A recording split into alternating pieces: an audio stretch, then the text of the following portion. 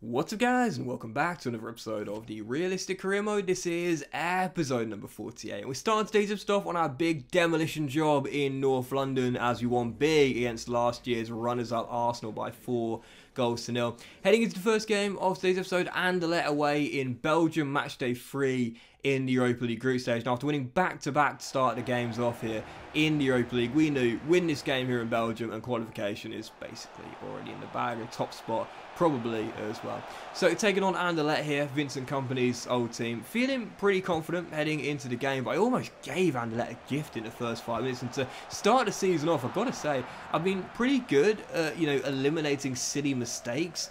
But I am human, believe it or not. I do make mistakes every now and then, and that was an awful thing there. I don't know what on earth I was doing with Anthony Robinson. Almost gifted Anderlecht a goal to make it 1-0. But 8 minutes in, from the corner, we head it clear. Hudson-Odoi sprints down the right-hand side. And in the last episode, I sung his praises. And I think I need to sing them a little bit more as well. You know, there are certain players that are just so consistent, and you don't really bat an eyelid because they're always in the team and they always perform. You take it for granted. Do you know what I mean? You take it for granted. That's Hudson-Odoi in his Everton team. Never puts a foot wrong. Like, I could probably count on one hand the amount of games he's played for me where I've felt I've performed poorly with him. He always does a really good job for me. I've got to start singing his praises more, man. He's been an amazing signing. What a bargain from Chelsea he's been as he scored the opening goal. Anderlecht would level it though right before the break. Once again, a bit of a gift there. And, I say this all the time. Against the AON Ultimate, if you make a mistake, you'll probably get punished. But a couple episodes ago, we were talking about the refereeing decisions in FIFA being incredibly inconsistent and really poor. Yeah. I mean, sometimes you just kind of have to think, well, EA have got to look at this and say, it shouldn't really be happening, should it?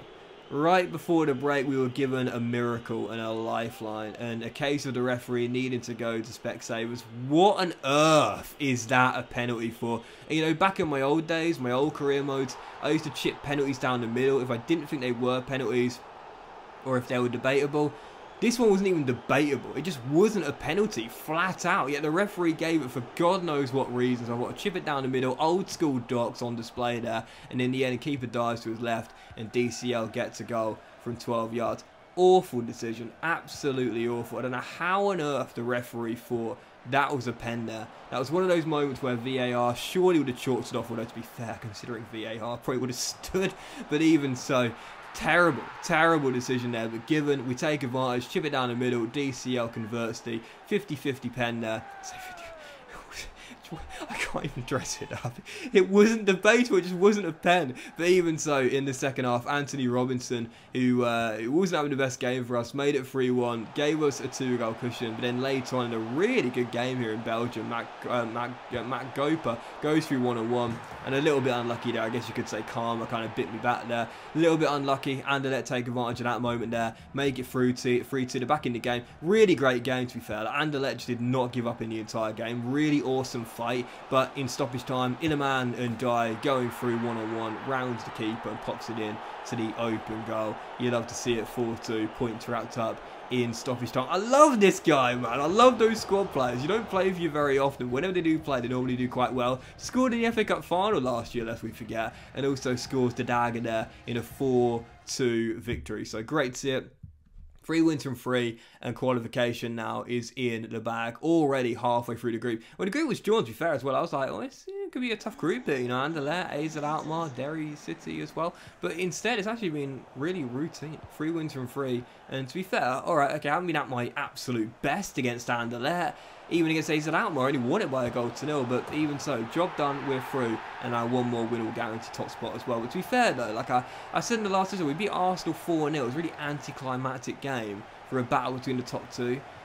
I know sometimes it sounds a bit weird when I say this, but the truth of the matter is I prefer those games. I genuinely do prefer the games that are much tighter, much more intense, really hard, as opposed to dominating. Yes, every now and then like a dominant win does feel nice, don't get me wrong, but only every now and then. For the most part, I really like it when the games are really tight and really hard fought, like this one here. Following game, taking on the Eagles. No longer Patrick Vieira's Crystal Palace here at Goodison Park, and heading into the game, took the lead from Stefan Mavadini, but Luke Jovic would equalise soon afterwards after Lukaku hit the post. Very briefly on Crystal Palace, I have to say, you know, the sacking of Patrick Vieira certainly raised some eyebrows, no doubt about that. For the most part, I think a lot of managerial sackings this year, as we know. Obviously, you know, 2 at Southampton, Hasenhüttl and Nathan Jones, Steven Gerrard getting sacked by Villa, Lampard being sacked by Everton, Jesse Marsch by Leeds, and so on. There's been quite a lot of managerial sackings this year, but for the most part, people have sort of thought, yeah, probably the right call there. And for the most part, it's worked. Other than Nathan Jones at Southampton, obviously with Leeds it remains to be seen, but for the most part, the sackings haven't been, you know, too bad of decisions. But for Crystal Palace, lots of raised eyebrows by Patrick Vieira, and I discussed this very briefly a few episodes ago. I have to say, like Steve Parish normally gets these calls right. Steve Parish normally gets these decisions right. So, you know, you have to wait till the end of the season before you can judge it. Of course, don't get me wrong, but I have to say, I really thought I was quite a suspect one. Like, don't get me wrong, obviously, I understand they've had a really poor run, obviously a really poor winless run, but, you know, I still think they're more than a good enough team to stay up. And, you know, for a team that you know, in transition, trying to build something, they've got a really exciting young core, Crystal Palace, to be fair.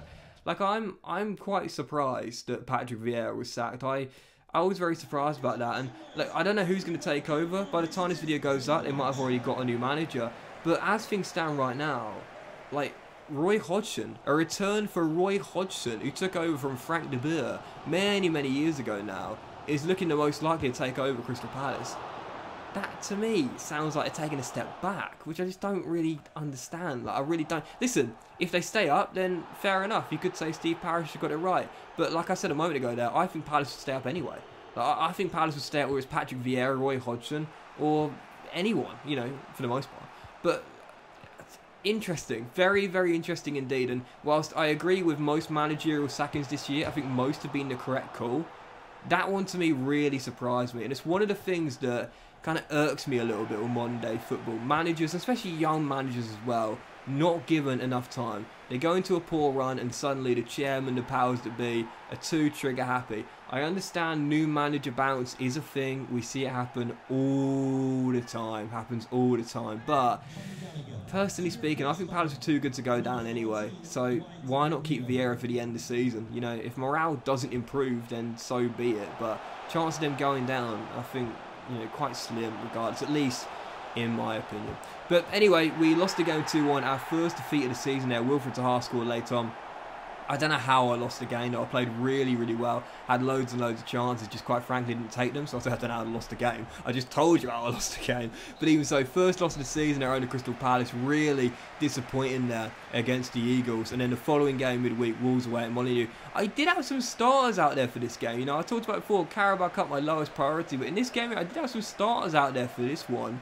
I thought I'd won it later on through James Garner, but Wolves equalised with like the final kick of the game. So many late goals start this season off. So it would go down to the spot kick. So everyone was thinking, right, put your money on Wolves, man. I think bookie suspended odds on Wolves going through as soon as the spot kicks were announced. But spot kicks it was. Stanek saved my first and second penalties as we led by a goal. And after Iliman Ndiaye, who scored a couple of games ago, made it 2-0, I was thinking, oh my god, I might win the shootout.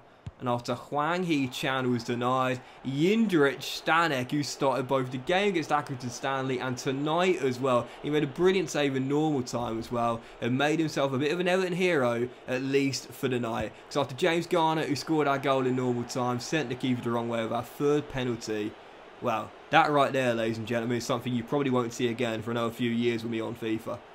I saved every penalty, I scored every penalty. Yep, you don't see it very often. I could probably count on one hand the amount of times that's happened with me in my YouTube career, if you will. But it's a picture-perfect 100% penalty shootout from Doxy Boy.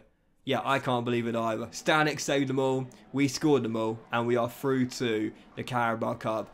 quarter-final. So yes, disappointing loss to Crystal Palace. We bounced back in midweek into the last day of the Carabao Cup. 2 years ago, we reached the final. I'd love to get to Wembley once again in my 4th straight season. If we're going to do it, we're going to have to come through Liverpool away. Yep, Merseyside derby away at Anfield. Carabao Cup quarter-final.